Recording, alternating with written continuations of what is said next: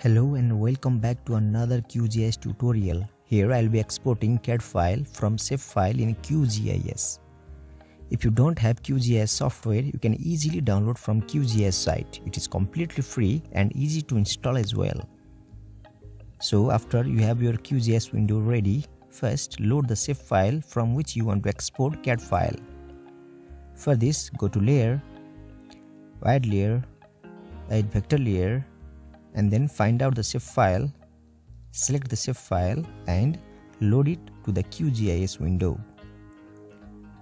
So as your file is ready, go to Project and navigate to Import Export and select Export Project to DXF.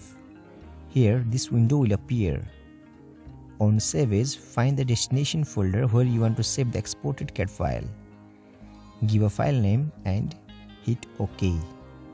Be sure that you are using correct coordinate reference system.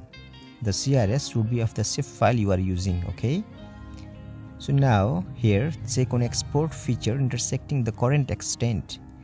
If you want to export only items you see in the QGIS window, okay? So after that hit OK. The converted CAD file can be seen in the destination folder you selected earlier. Let me show the converted CAD file which I got in my destination folder.